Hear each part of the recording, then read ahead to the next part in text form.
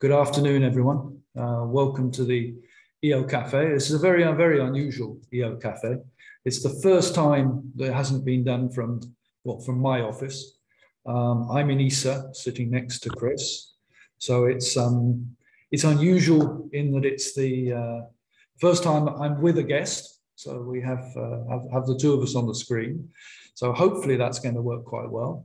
It's a first because this is actually the first time I've traveled since February 2020. So that's also a first, especially for me. So let's see what we can do. We've still got a satellite in the background. You'll notice ESA have managed to rustle up a satellite. Unfortunately, we couldn't move one of the big models from just outside. That would have been really impressive.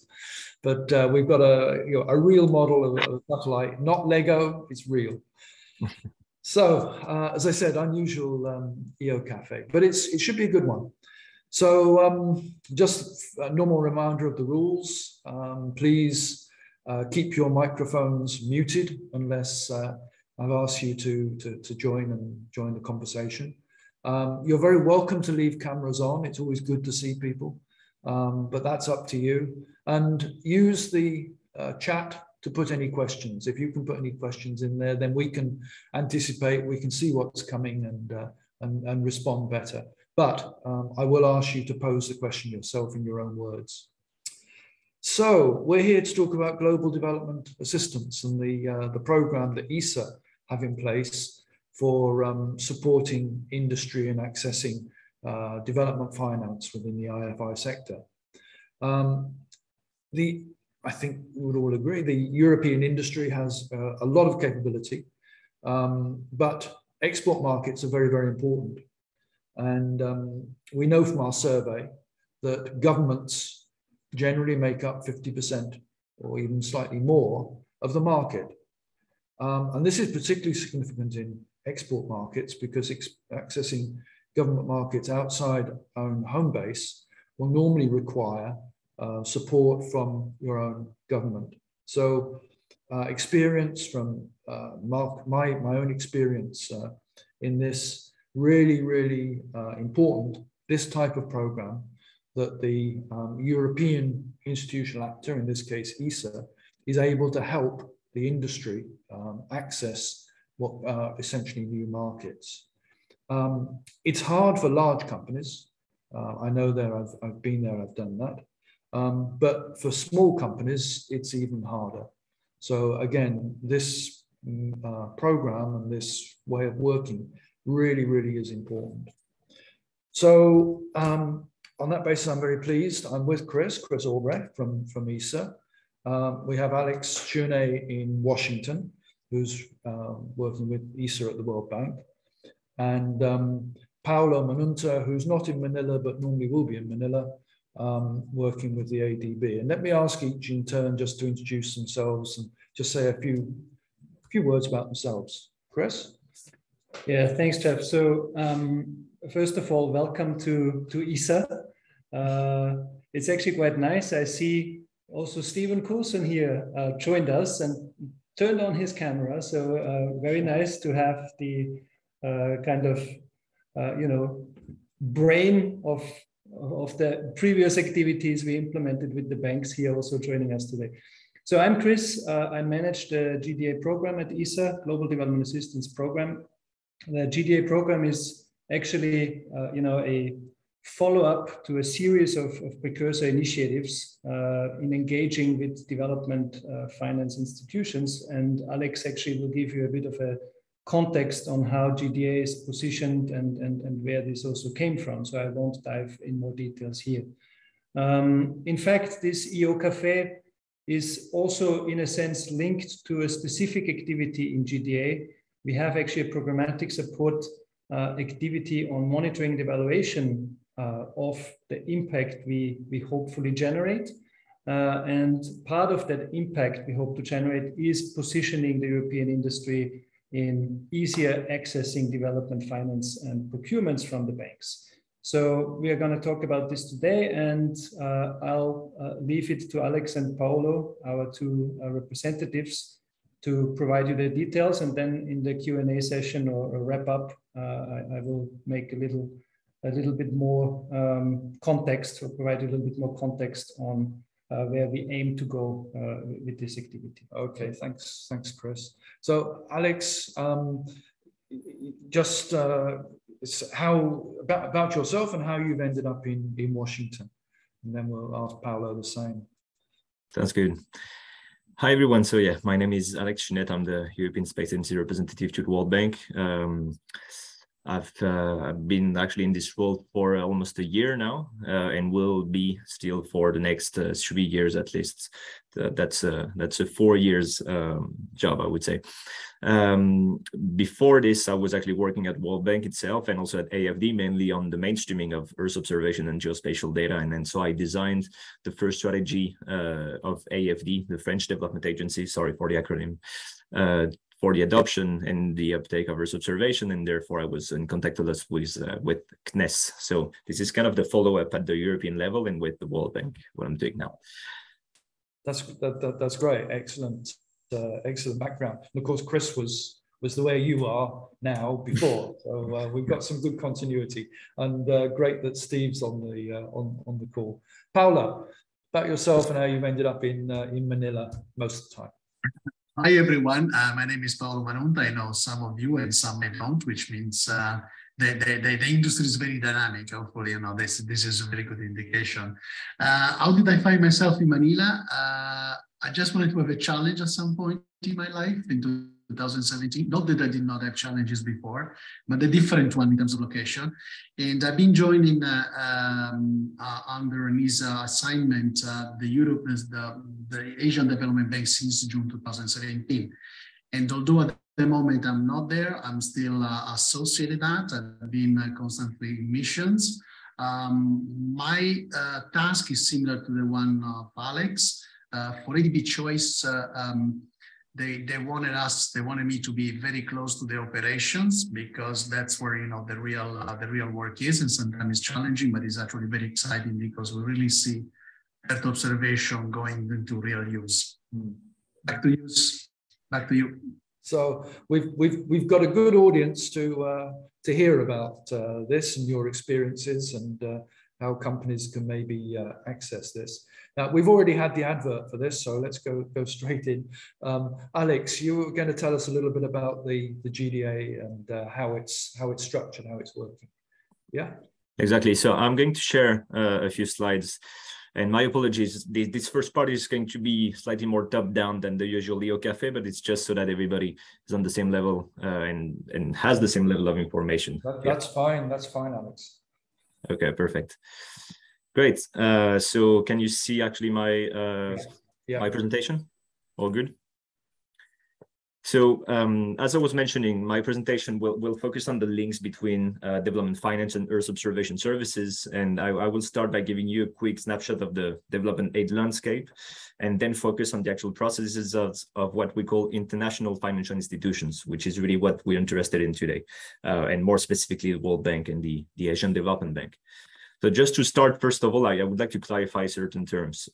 International development finance is actually closely linked to the broader concept called development aid. And development aid, also called actually official development assistance, is all the funding or financing that is provided by public actors from the most well-off countries to improve living conditions in the least well-off countries. And this usually, and since actually 2015, comes in the framework of the SDGs most of the time. So the question is, who actually provides this development aid? We could divide those actors in two buckets. First, on the one hand, on the left here, you have the bilateral donors. It's basically when development aid goes directly from the donor country to the beneficiary country.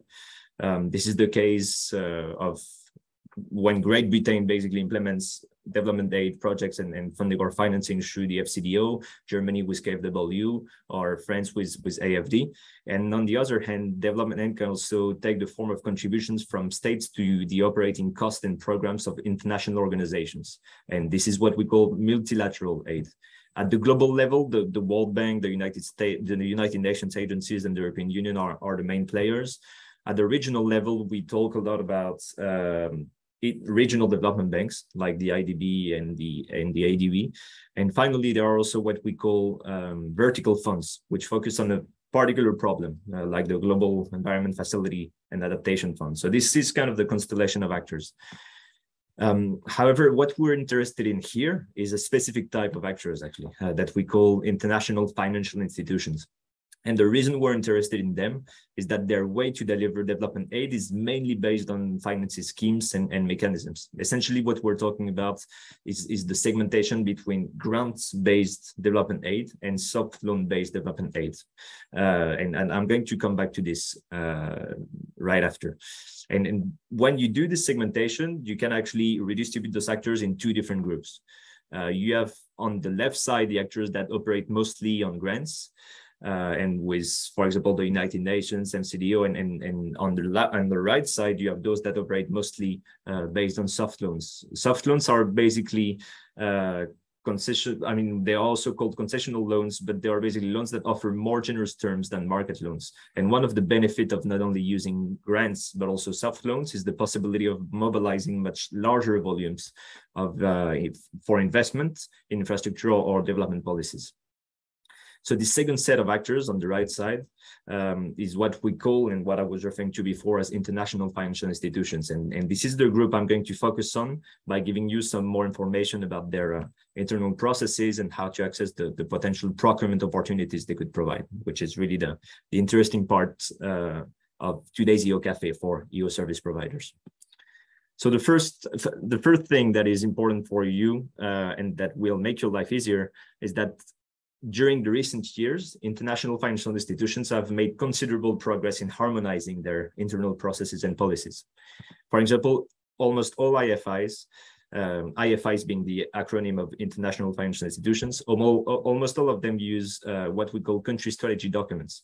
And those are fundamental to establishing an IFI's lending priorities for a particular country based on the country's own vision for its long-term development. And in discussion with the IFI, the document basically lays out the IFI support program for the nation and for the coming years.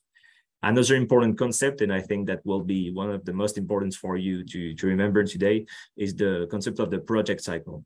And the project cycle is basically the framework for the deployment and implementation of IFI's operations. In general, this project cycle is built around the following steps. First, there is the identification, which is when an international financial institution, an IFI, and the borrowing country identify projects that are appropriate for the country's development strategy and suitable for IFI support, of course. The second step is the preparation. So basically, once a project is proposed and has entered the project pipeline, the borrower and the IFI technical staff study and define it further. And this is at the step that you have, for example, feasibility studies and sometimes the elaboration of a master plan. Then comes the appraisal, which is essentially IFI staff conducting in-depth assessments of the technical, financial, and economic elements. After the appraisal, of course, negotiation and approval, because both parties, the IFI and the borrowing country or beneficiary country, have to agree on the exact terms of the loan. And then the implementation. And I think one of the main messages I want to convey here for everybody to remember, if you're not too familiar with this world of IFIs, is that it is important to understand that all IFI funded projects are actually implemented by the borrowing country and not by the IFI providing the funds. Therefore, implementation of the project, including procurement, is the responsibility of the borrower and is carried out with minimal IFI assistance. And so in the end, most of the funds are actually being spent at this stage of the implementation. And after the implementation, of course, the potential evaluation to assess how the project has performed. So you should also be aware, and that's important to remember too regarding this project cycle, that project cycles can actually often last for several years. And so being involved in a project from start to finish can require a substantial long-term investment on your part. However, what is important and what you need to keep in mind is that the smaller components of this project cycle can give access to specific shorter terms procurement opportunities, right? So coming back on those opportunities actually, and the business opportunities for you, those can basically happen at different steps of the project cycle. During the identification phase, the work that the IFI in the borrowing country do often builds on high-level countrywide or regional studies and assessments, and therefore this step represents a good opportunity for your service providers to provide analytics or services to analyze trends at scale using available public imagery or geospatial data. Then once a potential project is identified, the preparation stage is also often the moment during which more precise Earth observation data and more robust EO services are considered in order to inform the elaboration of master plans, feasibility studies, project design, or potentially environmental and social impact assessments. During the implementation too, there will be potentially opportunities, but this will of course depend on the actual components of the loans. So some loans will integrate, for example, capacity building components that could be focused on Earth observation, or also potentially spatial data infrastructures. So that could also be a way for you to link. And finally, for the evaluation steps, some teams, this is not yet mainstream, but more and more teams within IFIs are trying to use Earth observation, satellite imagery, and related data to better assess the impacts of their operation. Apart from those 4 steps that I think represent where you have the largest opportunities, there is one last thing, which is another entry point. And this is actually the activities that IFIs deploy regarding advisory services, technical assistance, and analytics. And those activities, which usually help a country to better frame a policy, a regulation, better understand what's happening, for example, in urbanization or in the sector of the forestry, can be deployed at any stage of the project cycle and can even be deployed when there is no project in the pipeline. So this is something to keep in mind, because those smaller analytics pieces that are elaborated by IFIs and delivered to borrowing countries also represent potential opportunities for your service providers. Now that I've given you somehow the different steps of where your service providers could position themselves, I wanted to give you a few advice or recommendation. The first thing I would recommend is that as soon as you identify a project, you should review the project documents to identify the key decision makers. In the context of the country strategy documents, which I was mentioning before, this will really help you to monitor the progress of active projects and assess future developments, basically. The second advice I can give you is really to build links with project officers. So all IFIs assign project officers to each project, and these individuals serve as the managers and supervisors who implement the project on behalf of the IFI. So that they are basically key contacts for seeking opportunities and getting more precise information on the project.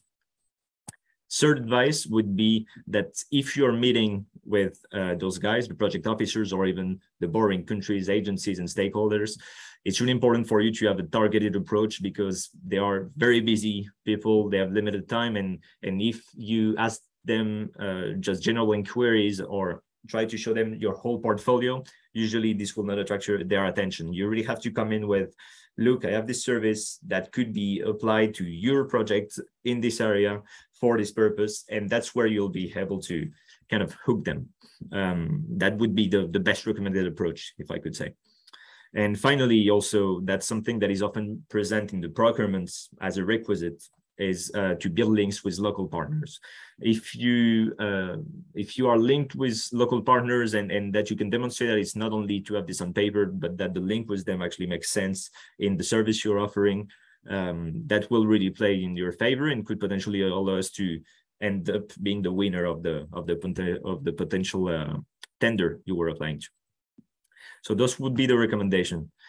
Now, actually, I wanted to dive a little bit more on, apart from all those things I've described to you that apply to all IFIs, on the World Bank itself, considering the time, the ESA representative to the World Bank. So the World Bank is kind of unique in its nature, and is characterized by 3 main numbers. It has provided over $45.9 billion in financial assistance since it started operating. It has delivered more than 12,000 projects, and it is the most global development bank, considering that it integrates 189 member countries. The World Bank Group itself actually is divided in 5 different institutions. And what we'll be interested in here is more specifically the IBRD, International Bank for Reconstruction and Development, and the IDA. This is the part that is actually called the World Bank. The World Bank Group are the 5 institutions, and the World Bank without group is the IBRD and IDA. And this is those are the 2 institutions that operate based on those soft loans I was mentioning to you for investment in infrastructure or in development policies. The World Bank then is actually divided in global practices. It's a bit complex, but trying to simplify it, basically the global practices are kind of the sectoral segmentation in the portfolio of the World Bank.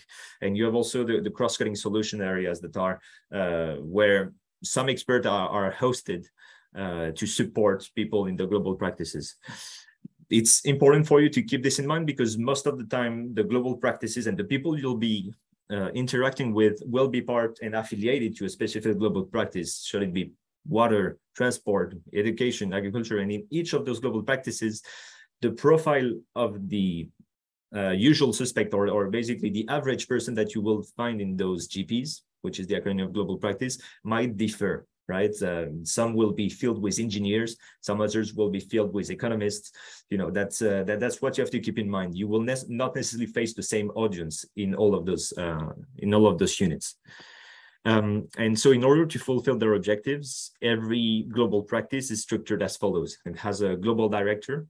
Below him are multiple practice managers with geographical, technical, or functional remits. And then below, at the bottom, you have the actual task team leaders. And those task team leaders are actually going to be your main contact points.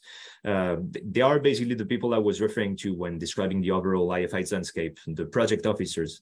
They are the ones that actually work directly on the lending operations, which is the core of the World Bank work. And therefore, this is mainly with them that you will be liaising and working.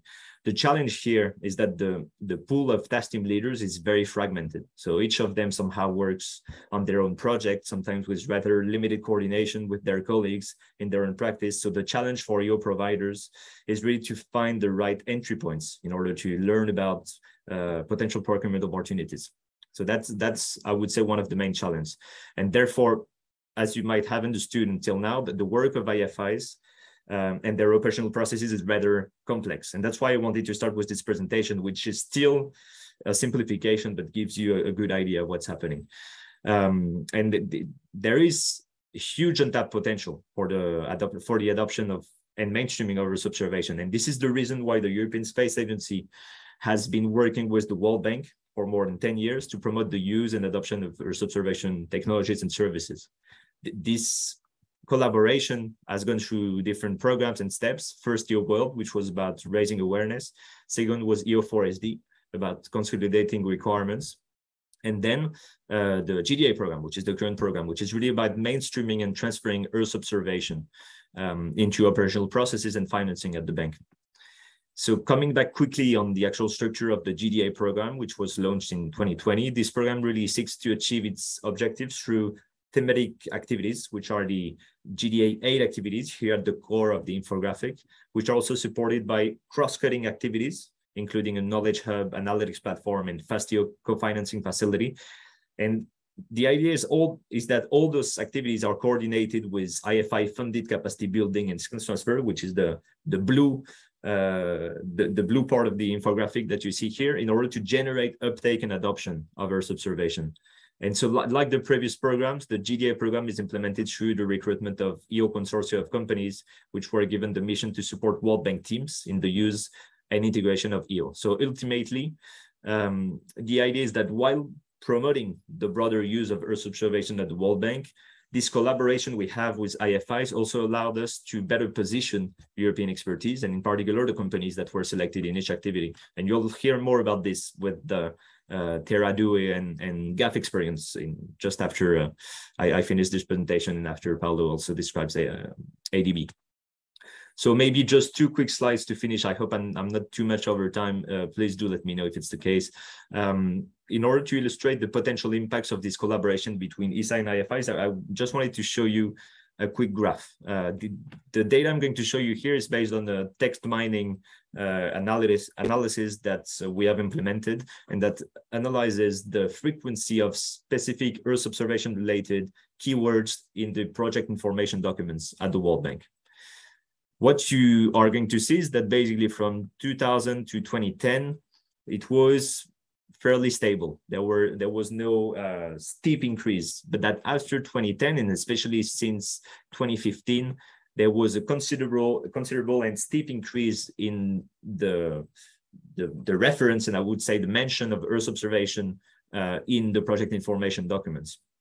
This overlaps pretty well with actually our programmatic approach and what I was describing to you just before, which shows that what we've been doing is bringing some fruits, and it's definitely increasing the use and adoption of Earth observation within those banks. That's nice for us, but what that means for you and the EO service providers is that there is an increasing number of Earth observation related procurements that are being issued, and that's therefore a lot of potential for you to tap in. Maybe therefore the last message, and that's on that World Bank specific, is that coming back on this main message I conveyed to you, which is that the projects are being implemented by the borrowers and not the IFIs, but that the IFIs sometimes still intervene in the preparation phase. There is actually two sources of procurements when you deal with IFIs. There are the procurements that come from the borrowing countries, because they need to implement a specific activity or component of the loan, and they are the one procuring. And there is, and this corresponds actually to the first platform I'm showing you here, the procurement notices platform that centralizes all this from borrowing countries' websites on the World Bank website. And then there is the eConsultant 2 platform, which is the World Bank executed procurements, which is when the World Bank procures with companies to better prepare a project, to better monitor what's happening and on the ground, or to evaluate potentially a project. So it would be good for you to keep an eye on both of those, and keep in mind that the first one at the top is related to procurements that are implemented by the actual borrowing countries, and the second one is World Bank executed procurements. You will actually have more information on how those platforms work, how you can register, have a vendor registration number through a webinar that will come, and that will be implemented by the GDA-MNE activity. This will be with the World Bank procurement specialists. So you'll definitely be able to get more information on the specifics of this platform later in the year. That would be all on the main landscape and the World Bank side. So That's great, Alex. No, make sure that we get you send us the link, and we will obviously circulate that as well. And there's a nice chart showing the uptake of EO. A number of questions coming from that, and that's a reminder to everyone on the call. If you've got questions, please put them into the chat, and we'll come to them later. But now I'd like to turn to Paolo. And how does that compare with what happens in the ADB? Are the processes similar? What's the ADB setting? Is there a similar ramp up of use? Paolo, please. Thanks, Jay. In terms of processes, actually, pretty much the same. Like Alex illustrated, the project cycle is exactly that. Probably depending on the project, sometime during the project implementation, at least for the first 2 years, the mission leader he really gets more involved than probably than he should, allow me to say. But it depends on the complexity of the project. But on a 5-year cycle project, usually the bank really gets involved for the first 2 years. In terms of differences, I don't see many differences, but there is one thing. For those of you who are interested in the private sector, the private sector, EDB is actually internal, it's actually called PSOD. Just to understand what the private sector is, the private sector is financing private operations, literally, for example, constellation of satellites for telecommunication that is actually handled inside ADB by the PSOD departments. But let me throw just 2 slides, a couple of numbers. ADB for 2021 has disbursed 22.5 billion in loans and grants.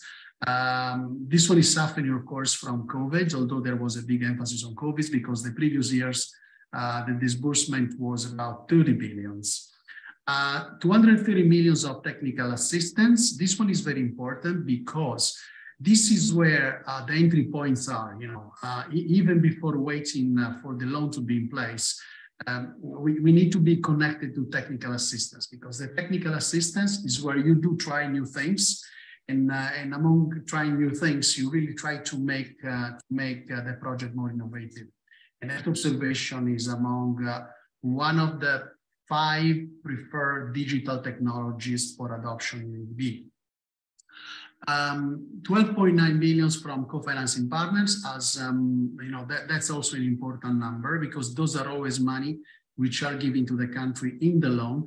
And it's not unusual that we see some European faces there, like AFD, as for example, a lot of interest in providing co-financing in Southeast Asia, something to keep in mind.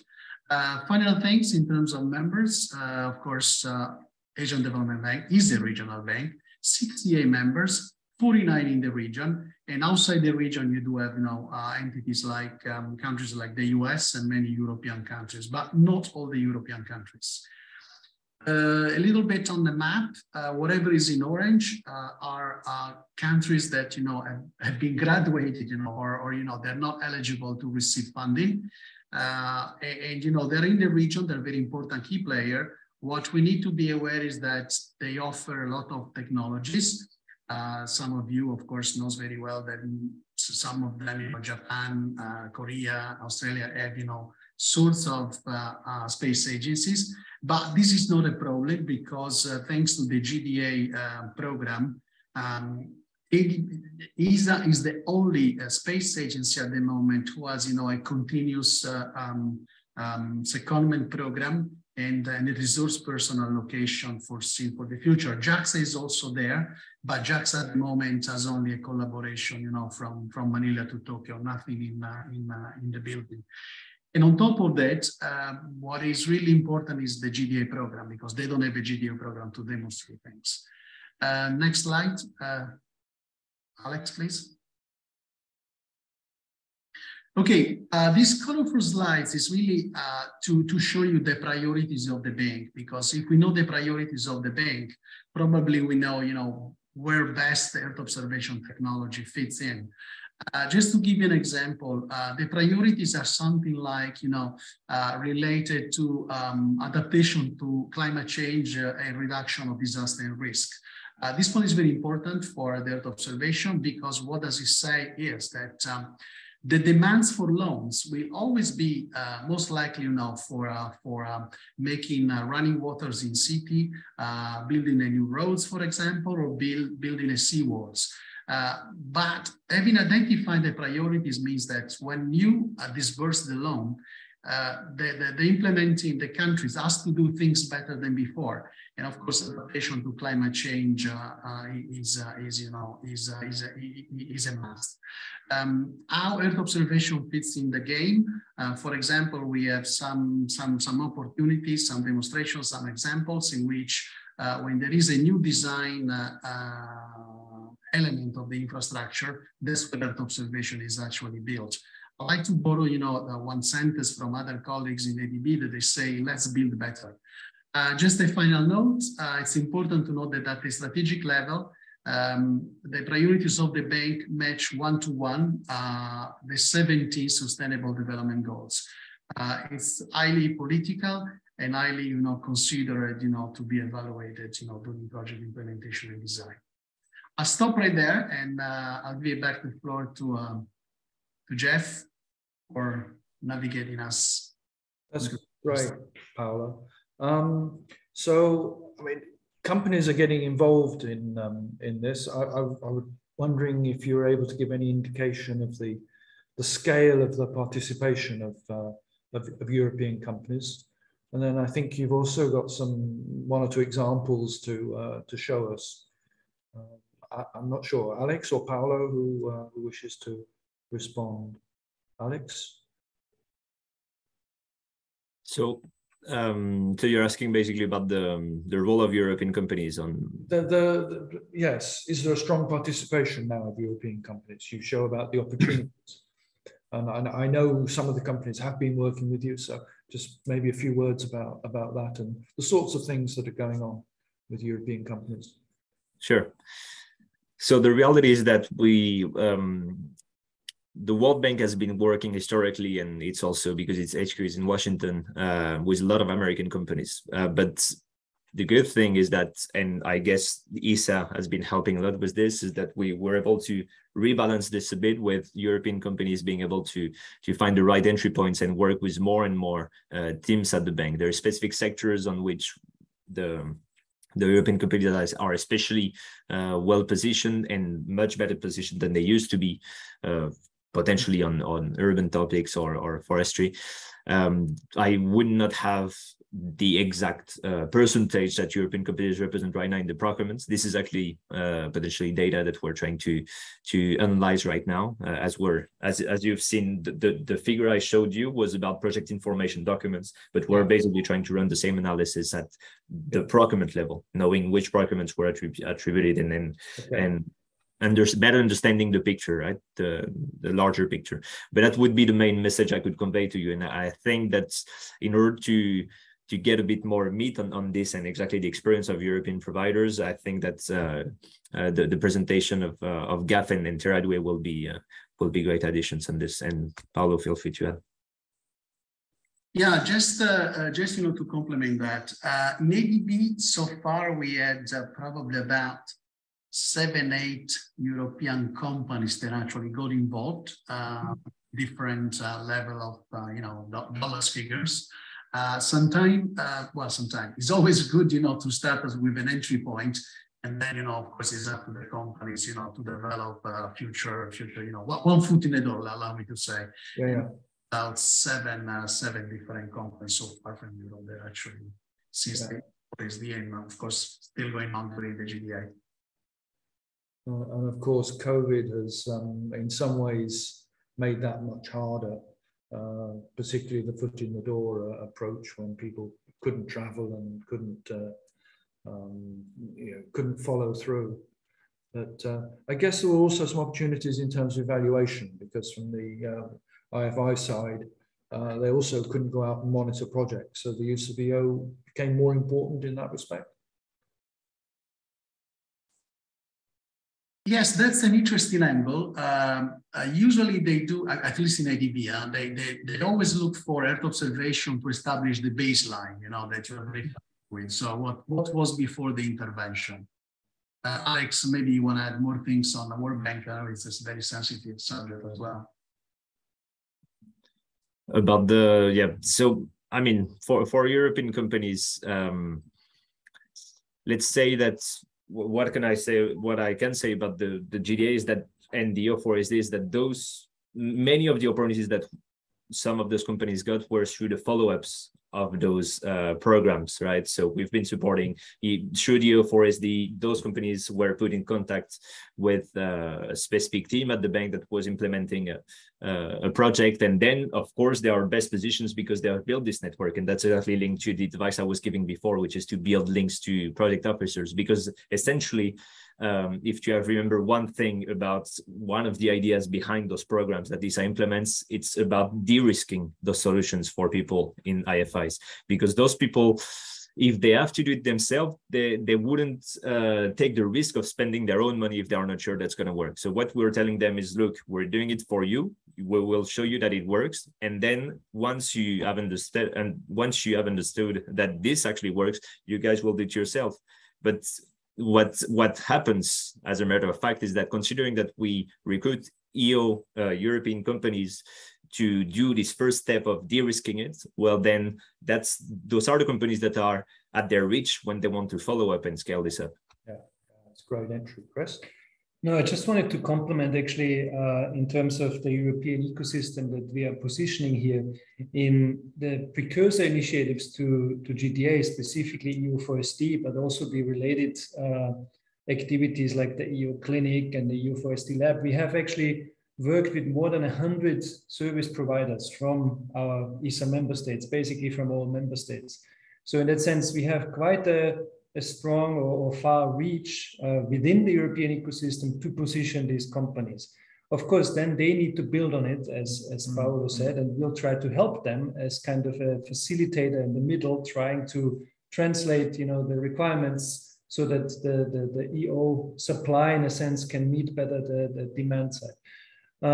Also, one should consider the way the ESA programmatic approach has evolved, because initially we did a lot of demonstration activities, right? Basically showing the banks that this works, basically was what Alex just mentioned. So we have really now progressed further than that, because in a sense we have demonstrated services across all domains, across all regions, and a lot of these services have been perceived as valuable. So we don't have to keep redemonstrating, repiloting, etc. So in that sense, the GDA program is positioned much closer to operations. We call it at the pre-operational stage, so that we really position companies to engage with the banks for immediate scale up and replication and operationalization. So in that sense, this positioning for follow-up procurements was of course always in the background, but I think now we are getting much more concrete on that side. And in fact, the GDA 8 center core of the infographic that Alex mentioned is kind of the dominant engine there, but specifically the activity we will start later on, the fast EO co-financing facility, will be even a step further in terms of leveraging development finance in direct association to the technical developments we implement using ESA funding. So yeah. Okay, that's great. We've got a couple of companies who've worked, that you've helped, who've worked with the World Bank and ADB. Maybe we can hear from each of them about their experiences and what they learned from the process. Alex? Yep. So Sharon, are you connected? Yeah, perfect. Hi, Sharon. I'll let yourself, oh, you're on mute. I'll let yourself introduce yourself and then just. A few words about our experience at GUF. Thank you, Alex. So I'm Sharon Gomez, head of unit at GUF. And I'll in a few minutes sort of illustrate some of the key points that both Alex and Paolo and Chris Albrecht have said today. So from 2016 to 2020, GUF was leading the EO for SD Urban project. And we undertook this with a consortium of partners, Sears in France, and they're now CLS, GSAT in Czech Republic, NEO in Netherlands, Uranium Research Institute in Austria, the German Space Agency, a consulting firm called Aegis from France, and laterally Caribou Space. In the project, we work with 3 banks, actually, the Latin American Bank, IADB, World Bank, and Asian Development Bank, and supported 32 cities with geospatial products in the urban domain. So just one example, which I can raise in this context, is that we had, at least as GUF, we had an opportunity to work with a World Bank pilot project. And as Alex said, it was part of the feasibility component in the project cycle, where they were doing a pilot project in Kigali, Rwanda, where they were working with the city authorities. The bank requested 3D building height and building footprint data to be combined with land cadastre data from the country to simulate property value assessments, and also to introduce in the country an electronic land billing system. And all this to improve their revenue collection from land taxes. So this, we provided the data and they successfully implemented the pilot. And important to note from that was that with our contact to this particular bank group, this bank group then supported the government of Nigeria in 2020 with a pretty large procurement tender for digital terrain models, digital service models, orthophotos, 3D building height and building footprint data for 36 federal states and for the urban areas in those states and sort of the peri-urban rural areas. And we bid for this tender. It was quite challenging. They wanted it also done in 6 months. Anyway, we won the tender. And I think just to give you an illustration of what Paolo and Alex have said is, thanks to the EOFSD, we had a direct contact to a group at World Bank, and the visibility of GOV then also was raised. And this is really challenging for, I mean, I think all the European Earth observation industry know that if you're not in contact, as Alex said, to the TTLs or project leads, you're off the radar. And it's especially World Bank, the knowledge is mostly of American service providers. So for us, this was a good opportunity. It still is, and both EOFSD and GDA, I would say, are really good opportunities for us to interact with bank teams, get to know bank programs, the bank procurement systems, and raise our visibility to them. So that's just my contribution. Okay. Thanks. So that's some good messages there. Paolo, Alex, I'm not quite sure you want to introduce. Yes, just introduce now in a minute. Terra2 will share with us their experience. Terra2 was coordinated a winning consortium for a project in Indonesia, and this project fell under the component of the space for IDI, which belongs to the banks, in a sense that capacity building and skill transfer is on the shoulder of both banks. And I leave the floor to Terra2 to go into details of what they've done, and they were in company and so forth. There was a consortium. Terra2, the floor is yours. Okay. Hello, everybody. My name is Mauro Coraci. I prepared a few slides to be shown. I don't know if I have the right to share my screen. Probably we were avoiding slides, Mauro, I think. Okay, so I will keep it short by saying yes, okay, no problem. Basically what I will give you is a very short overview of our capacity building activities held with different partners to support the work of the Asian Development Bank in Indonesia. Terra2 is the operator of the GeoHazard JEP. This EO platform today counts about 2,400 users from 115 countries. And our team is made by experts with a deep understanding of the JEP thematic application for capacity building and skill transfers. In the last few years, we focus our attention in Indonesia thanks to our contribution to the emergency assistance for rehabilitation and reconstruction in the EO4SD DRR project, where in 2018, 19, and 20, we delivered different EO products, including the transfer of knowledge. This background allowed us to be closely aware of Indonesia challenges from a multi-hazard perspective. As you may already know, ADB and ESA supported the government of Indonesia to progress its 2020 and 2024 midterm development plan by bringing access to state-of-the-art Earth observation services. EO services to deal with some of the challenges identified in Indonesia, such as build resilience to climate and disaster risk, and improve planning and preparation of investment in water resources, agriculture, and aquaculture sectors. So in this regard, the primary objective of the bank is the provision of thematic analysis to facilitate decision-taking and planning in their PJMN major projects. ESA leadership in knowledge development through state-of-the-art EO services and the capacity building and skill transfer supported by ADB is helping to address multiple challenges in Indonesia.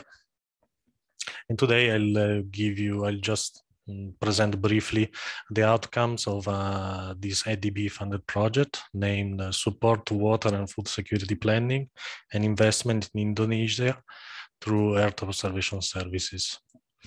This project covers 5 pillars about flood subsidence, stability of building and infrastructure, flood, agriculture, and aquaculture.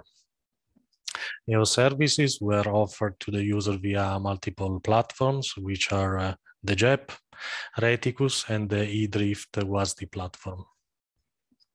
This project is led by Terra 2 in partnership with Planetech Italia, the Luxembourg Institute of Science and Technology, and the National Oceanography Center, NOC. And in close collaboration with the Indonesian Remote Sensing Application Research Center of the National Research and Innovation Agency, formerly LAPAN. I think it's fine. I mean, that's Mauro. I think I'm running out of time, so that's fine. It's okay. Yeah. You, Jeff, any question? We are running a little bit late. Okay. But we'll just carry on, and hopefully most people will can stay with us. Okay. The GDA is an ESA program, so it depends on the member states. I think it's a subscription program, so not all companies were eligible to be part of this due to the national participation. I think that's right. Chris, perhaps you can say a few words. And also if there's any opportunities to change that, the next ministerial, will there be any additional elements to the GDA? Chris? No, that's a good point. Yeah, actually it refers a little bit also to the programmatic progress that I outlined before. So the precursor initiatives, and I'm specifically using the word initiative, were basically a budget line, if you will, under a bigger bucket, right? The envelope, situation envelope program, to be concrete. So GDA now is for the first time a programmatic element, a standalone program within the ESA context. So in that sense, indeed, it was actually proposed at the Ministerial Council meeting back in 2019, and ESA member states had to decide whether or not they participate in the program. We currently have 13 participating states, and you can find out all about that also on the GDA website, which I would encourage you very much to explore, gda.esa.int. And these 13 member states contributed an initial budget of around 30 million euros. So that means, in terms of the geo-return policy we have in ESA, that we can issue and place contracts on the GDA to entities, service providers from those 13 participating states right now. In terms of how this continues, it's so that we have again a ministerial council here. That said, the GDA program actually is a 5-year program. So it still runs, the current phase runs till end of 2025. So it is not formally on the agenda proposed as a new program this year at the ministerial. However, the ministerial is always an opportunity for member states to join also existing programs or top up their contributions to existing programs, not just to participate in new programs. So in that sense, yes, we are actually in discussions with various member states that are interested. We hope that the number of participating states will grow as a consequence of the upcoming ministerial next month. We also have indications of some participating states that are already part of GDA for them to increase their subscription level due to good success in the first phase of GDA. So in that sense, fingers crossed, I think the GDA program is on a really solid track now and path to grow. I have a few more things to say, but I think you just have some things. Just a message there then for obviously for companies or other organizations coming from countries that even if they're part of GDA or if they're not part of GDA, talk with your national representatives about increasing or subscribing to the GDA in order to develop more opportunities for working with the IFIs.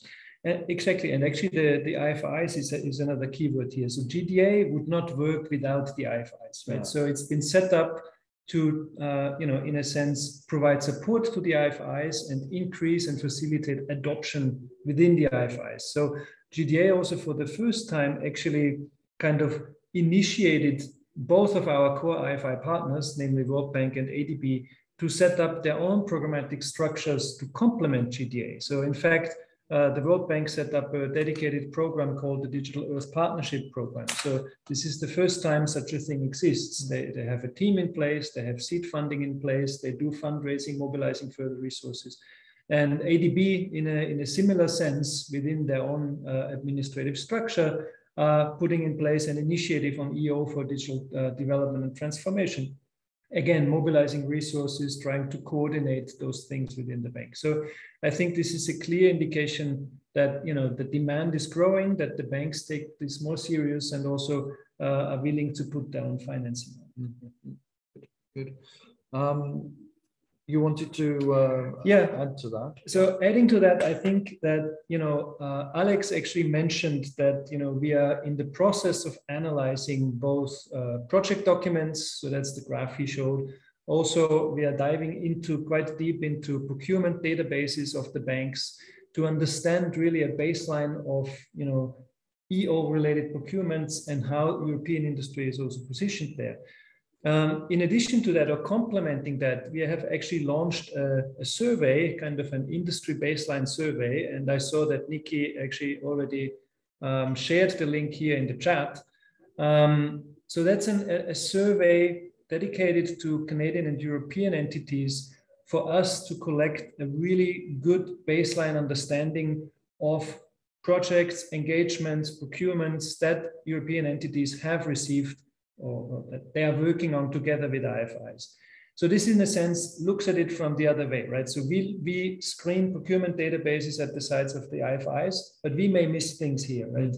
Because there are different tags, there are different, you know, SAP codes attached to it, etc. It's not straightforward to analyze that. So we also look at it from our side, in a sense, asking the EO service sector about their experience engaging with IFIs so that we can create a more coherent picture. So I would certainly very much encourage all of you participating here to this EOcafe to also, you know, take those 5-7 minutes and fill the survey. It would be really valuable to us and will help us, you know, tweak those wheels and position Europe even better than we've had so far. Thanks, Chris. Time, we'll just carry on. Hopefully some of you can stay with us, but I think there are some questions in the chat. The first one came from, well, it was a comment, but it ended up with a question. So I'm going to ask Steve to come in. I mean, we have to hear from you, Steve.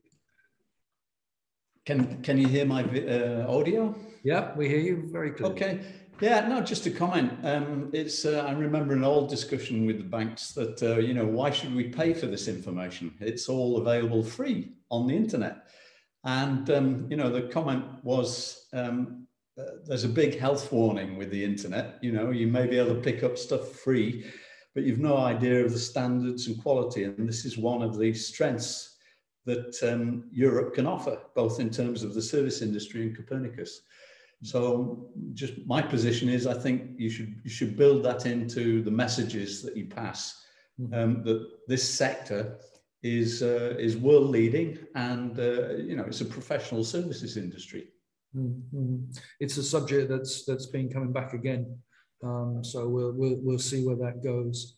I think Arvin then had a question, an interesting question.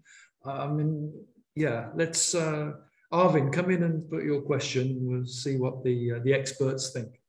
Sure. Yeah, it's probably not directly related to the conversation today, but I was just curious what they think about, you know, what are the best practices and things that they've learned over the years? Because I'm guessing in a lot of ways, the commercial sector thinks similarly to the World Bank and the Asian Development Bank when it comes to using satellite data and starting to use satellite data. So perhaps there are some learnings and best practices for the industry that they have, or they can guess.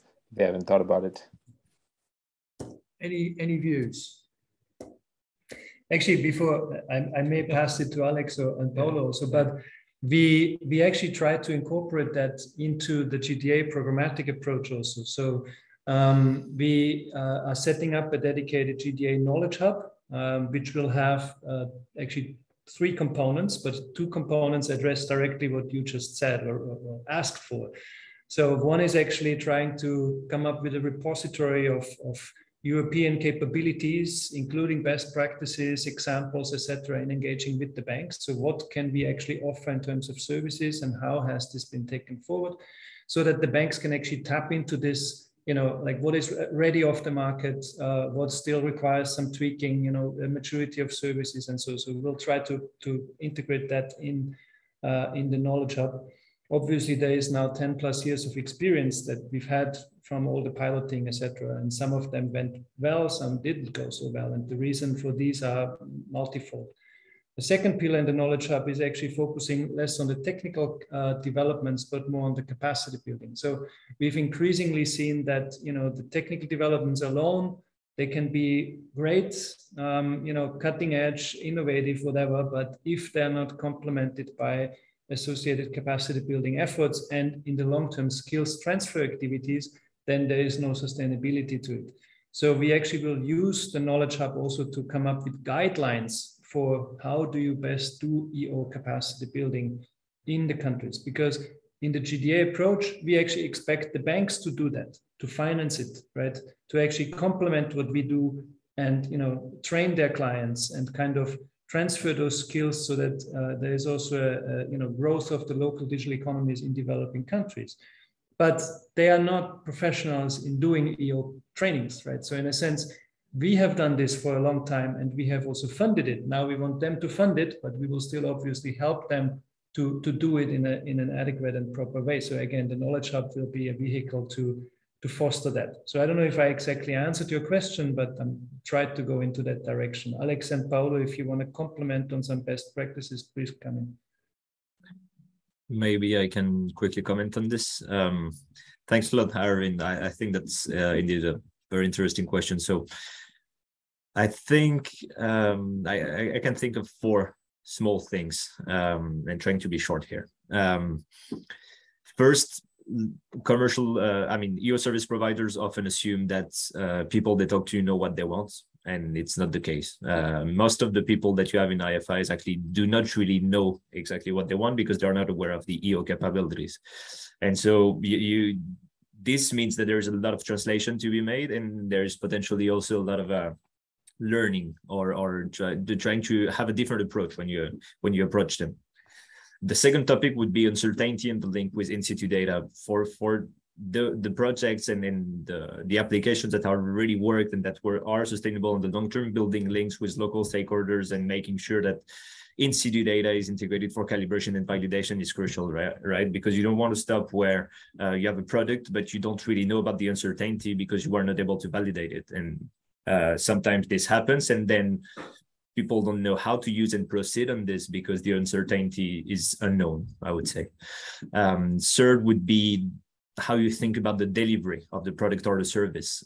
From the very beginning, it is necessary if you want to have true adoption and adoption on the long term to think about how the product or the service will be delivered in a sustainable way, and therefore think if it's a service, a platform, who is going to maintain it after a year, or if it's a product, where is it going to be hosted and who will be able to access it? Will there be an API? So I guess those are things that could be obvious for some EO providers. I'm just flagging them because in some cases it ended up being issues and obstacles to further adoption and long-term adoption. And the fourth one is maybe not an obstacle, something that has been an obstacle too much in the past, but I assume that this will be an obstacle in the future for adoption, is that there is currently a shift in the user requirements in terms of business practices. People are really, a lot of people, including in IFIs and on the market, are trying to get away and to move away from proprietary solutions and trying to get basically open source solutions. So a commercial provider would elaborate an analytical pipeline, and they would expect him to transfer the Python pipeline or whatever is designed to them so that their own teams, because now a lot of companies have recruited data scientists and are more staffed than they were 10 years ago, so that they can kind of tweak it. And so this is hard because this means a shift in the business practices of companies, right? And a change in practices from the delivery of this all the solution that can be used right away, to something where you will need to deliver the actual code or the actual program. But then the other follow-up activities would be about continuing to build on this pipeline, teaching them capacity building, and then continuation of the improvement of the pipeline itself. And so this calls for a shift in the business practices.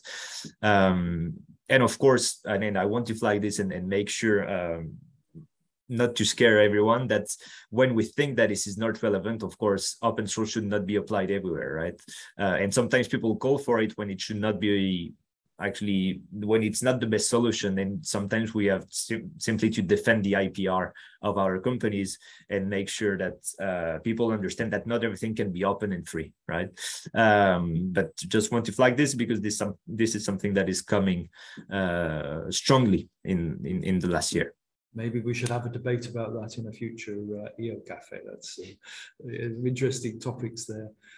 Paolo, forgive me. I'm going to skip on to give people a chance to ask their questions, but we'll come back to you in a minute. If you have anything to add to what Alex has just said, then please add it at that point. So Bente is asking about if there's any links between GDA and Geo. Bente? Yes, thank you, Jeff. Thank you. Very interesting presentations and a flashback for my time in Geo when I was working on resource mobilization. And I remember that we were contacting many of or discussing with many of the same organizations that you presented, Alex, and the World Bank, for instance.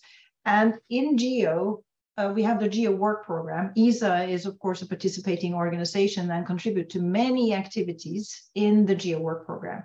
Now, we were discussing this project approach in Geo. Could we use the projects described in Geo to have a dialogue with the funding organizations, such as the World Bank, because they are also approaching this from a project perspective? Is there have you been thinking about this, or is this completely new to you that this would be a possibility, or some views on that? Thank you. May I? Yeah, I guess I can jump on this one. So no, it's absolutely not new to us, obviously. We are engaging very strongly with Geo. As ESA, I should add. We've had a lot of interactions also from the side of the EU4SD/GDA kind of programmatic approach. However, I should say that, so first of all, Geo has its own mandates, right? Its own members. The World Bank is a member also, right? ESA is a member. We, as a space agency, we are gathering a lot also through the space arm of Geo, right? Let's say the CEOS, Committee of Serving Satellites.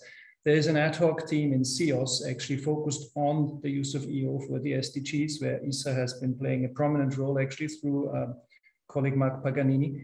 And there we are also kind of sharing our lessons, right, with other entities, including the NASA, JAXA, ISRS, whatever.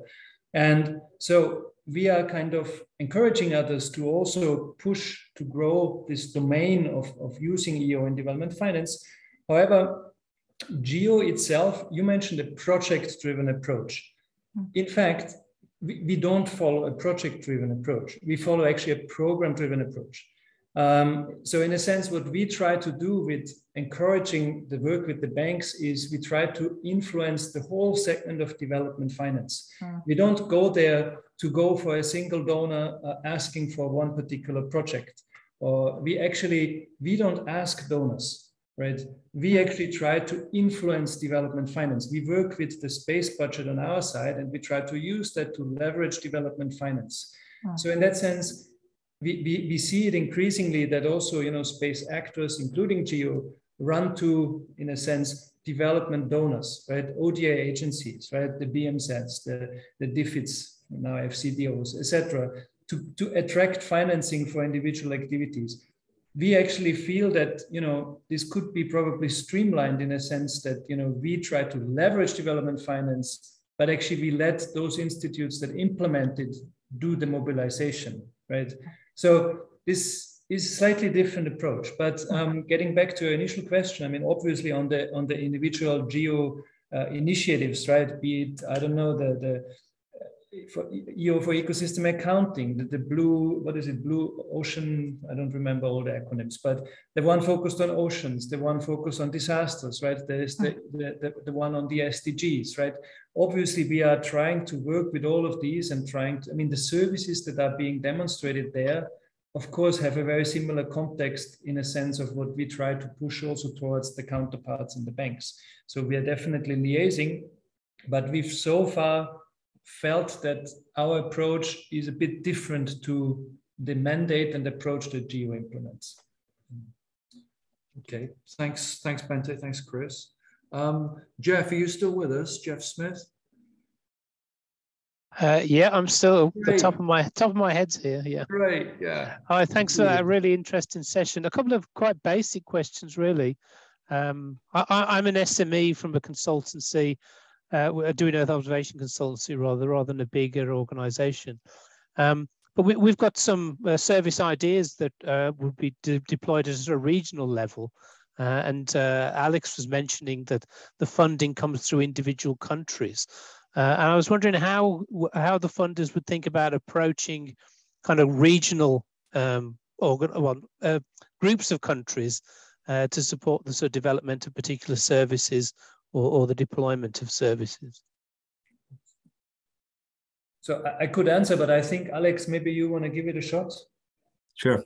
So there is, in fact, regional programs. A lot of discussions happen at the country level, but just to cite one, for example, there is the West Africa Coastal Areas Management Program, the WACA program. So there is definitely entry points for regional applications. Sometimes those are formulated as programs or even through trust funds. And there's different entry points depending on the sector, of course, and I would say the geography you're interested in. So again, considering how fragmented the base is at the bank, you will need to find, or of course, happy to discuss with you or with anybody in this call to talk about the structure of the World Bank and potentially help. But that would be my main message. We would need to check for your sector and geography what are the existing regional programs. There is, but there is indeed. I can confirm that. Yeah. Great. Well, that probably answers my second question, was just about whether there was a directory of these, what they're called, task team leaders or team task leaders. But I guess we need to approach someone who has the inside knowledge in order to guide us to the right person there. Yeah, exactly. There is no real directory in itself that you can find on internet. And adding a bit of complexity to this, just so that everybody keeps this in mind, I was telling you that operations projects can last several years, sometimes even 6, 7, 8 years. But the task team leaders actually move every 4 years. There is a kind of a batch match, and basically this happens in almost all IFIs, that the task team leaders or the project officers move within the institution every 4 years, which adds another additional layer of complexity for you to engage with them.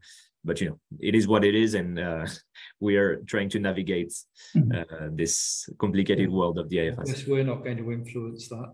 If I may, in terms of regional program, in ADB, you can simply look up, CAREC, which is a Central Asia, and also Great Mekong region. It's true that, sometimes you don't find exactly the key person in there, but usually they have a secretariat where, you can pose questions and usually they do reply. Okay. Thank you, guys. I guess you can help guide us as well. We're really going to have to wrap up, I'm afraid. We've well run over. It's been great. Let me. Normally, I give everyone a chance to have a last word, but I don't think we can do that today. So let me just thank very much Chris, Alex, Paolo, Sharon, and Mauro for sharing their views and their knowledge on this really interesting program. I hope that more of you can get engaged with it, and certainly interested to see the results of the survey when those are available. Our next EOcafe will also be with ESA. I shan't be in ESA, but we with ESA. So I'm pleased to say we've got Simonetta Simonetta Kelly, the new director of Earth Observation Programs, will be with us. This is obviously a critical time leading up to the ministerial, so she'll be talking about that and give you the opportunity to ask questions about the ministerial and about the preparations and how that's going. So as normal, that will be in 2 weeks' time. I should be back in my office with my EOcafe office.